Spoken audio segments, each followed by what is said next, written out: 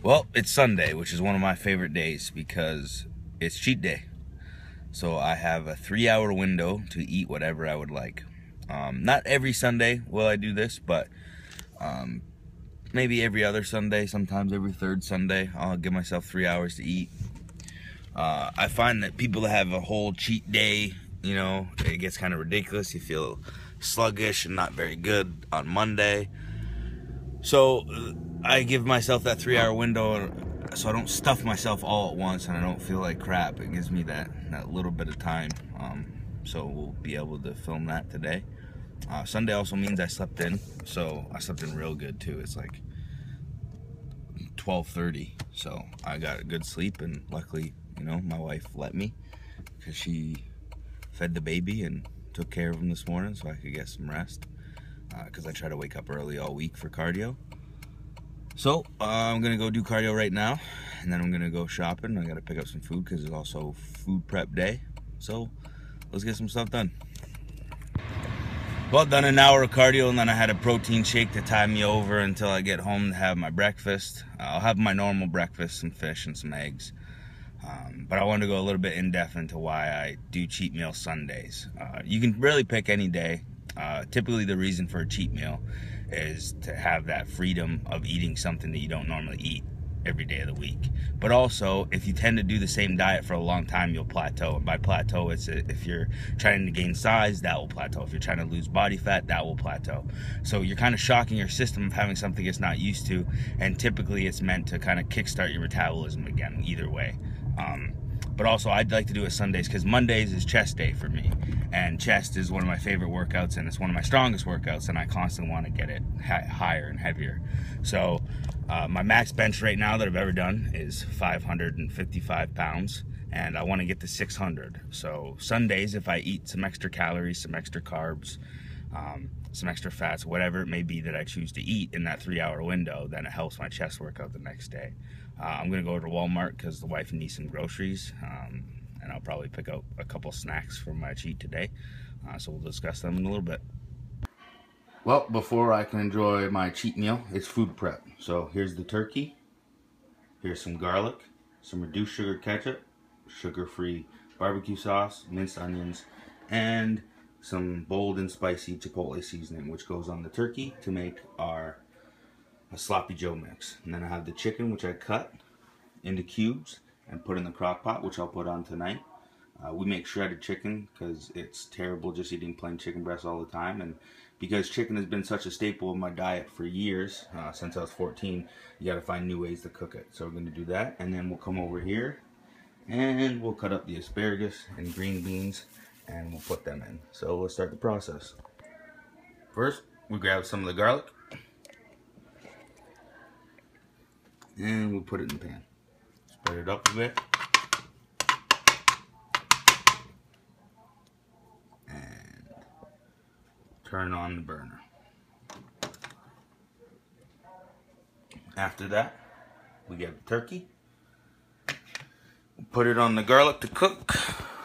Sorry, covered it a little bit. So let's get the turkey in there.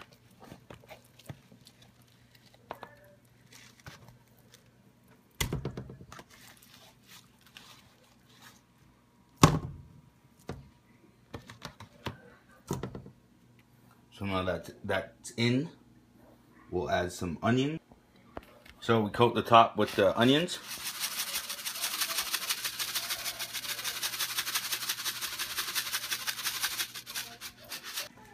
And after the onions are coated, we get some spices on it. And then I'll mix up the turkey so it will start cooking.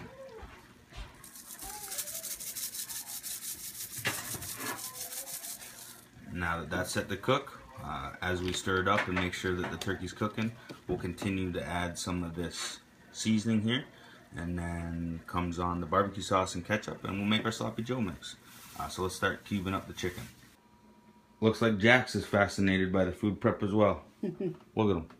He's staring at the food. He can't wait to get some solid food in him. Mommy's trying to help, but he just wants to be held. Look at him. He's so cute. Hey, buddy. Put that fist up. Put that fist up. There we go. Now that we've cooked up the turkey, It's got the seasoning on it. Throughout stirring it, you add seasoning here and there. And then comes the sugar-free barbecue sauce. So we put that on. It's probably going to take all of what's left in this. I might have to open up another container and add a little bit more sauce on. But some of that.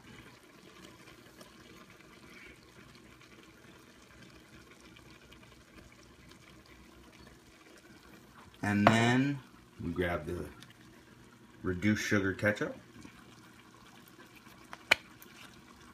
And we skirt that across the top. Add some of that.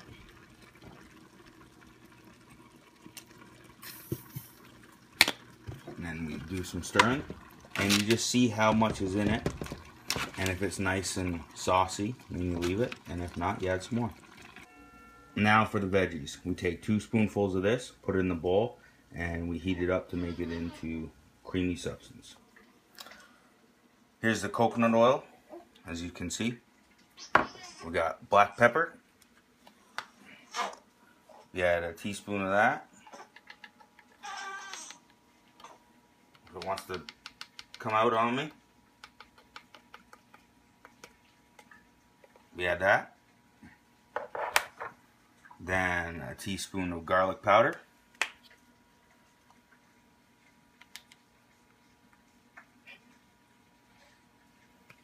And then half a teaspoon of salt. As you can see, I like my Onnit supplements.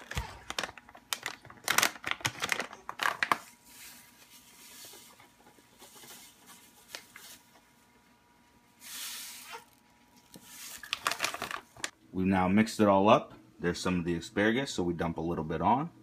And then we'll continue with that asparagus and the green beans that we're preparing now. And this is Mischief's homemade protein bread that she can't get enough of. And she's going to tell you what she puts in it. Well, it's the most amazing protein bread ever, because every time you make protein bread, it's always very dense and generally very dry. But this stuff actually bakes up really good. And it is very, very soft, so it actually makes really, really good sandwich bread. And it's made from Quest protein powder, which is the most amazing baking protein powder I've ever encountered. And it's just really good stuff. It's just super low carb, very high protein. It's basically just your protein powder. It uses one of the Quest protein bars. And then the rest is just your general baking ingredients with like salt, egg whites, baking powder, a couple little things here and there like that. It's good stuff though. Now that the oven is preheated, it's time for the vegetables to go in the oven. So here they go.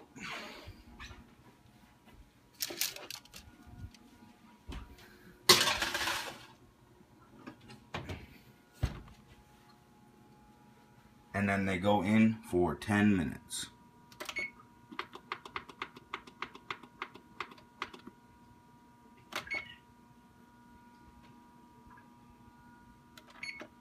And then we'll have some veggies for the week. Here's the cheat meal for this evening. A Little Caesars pizza. A pumpkin cheesecake square donut.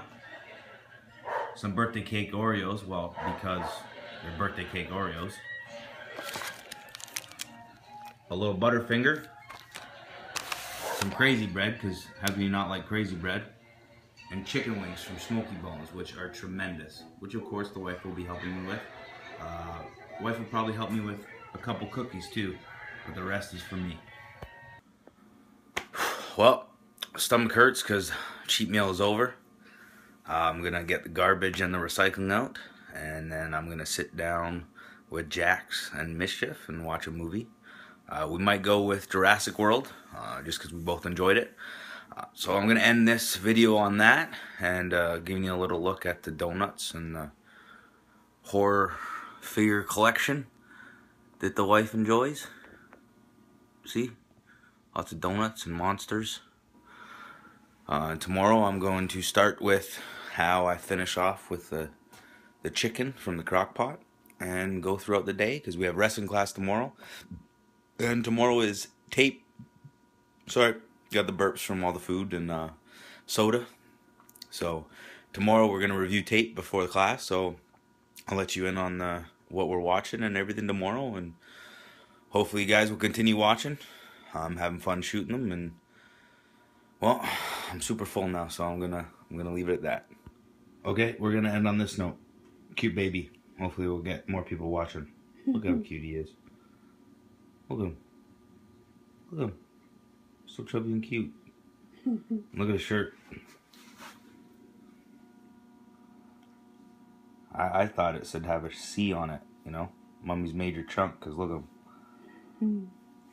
So that's how we're ending the video this week. Say bye, Jax.